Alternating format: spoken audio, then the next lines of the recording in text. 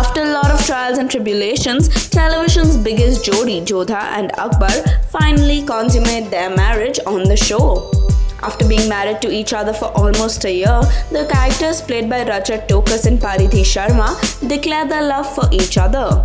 Being television's most loved couple, Jodha and Akbar's union, however, stemmed from a major misunderstanding that had cropped up between the two due to unavoidable situations.